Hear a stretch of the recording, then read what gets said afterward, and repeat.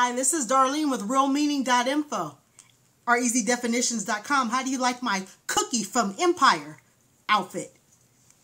Thanks, Tanya, for letting me wear this jacket. I'm going to jump right in it. Hey, today I'm going to be talking about what is the difference between Wi-Fi and Bluetooth. Now, they both work off radio waves and they both make our lives easier because we don't have to use wires. But they both work in different ways, and I'll explain how that is. The first, I'll talk about Bluetooth. Bluetooth uses radio waves, however, they're shorter and they don't travel large distances. Bluetooth is mostly used to connect other devices that are Bluetooth enabled together.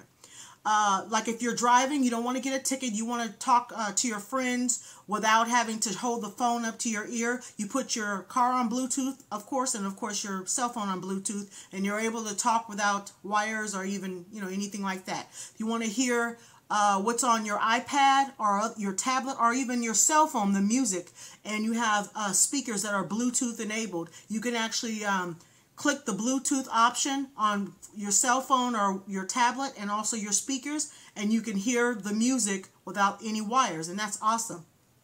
So that's what Bluetooth does. However, the radio waves used for Bluetooth are not very far, so they're mostly used to connect devices together.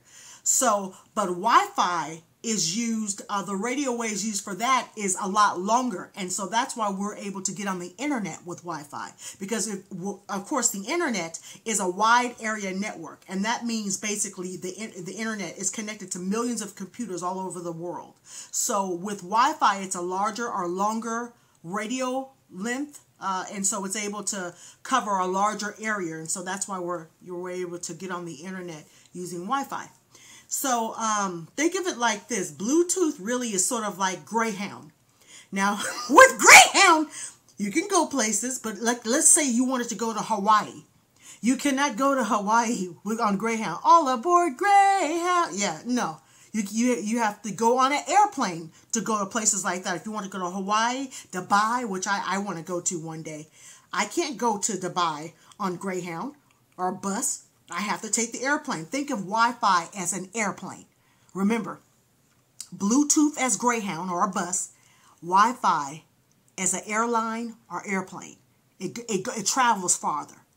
Now, both can travel, but one travels further. The one can only travel a certain area.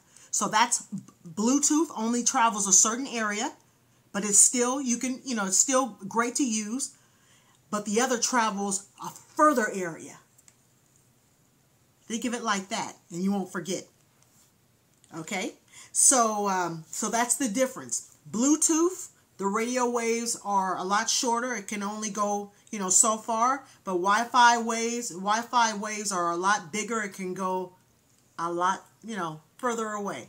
So I hope I've explained it to you in a way you understand. I hope I've made you laugh and learn. Please subscribe if you like to laugh and learn to my YouTube channel.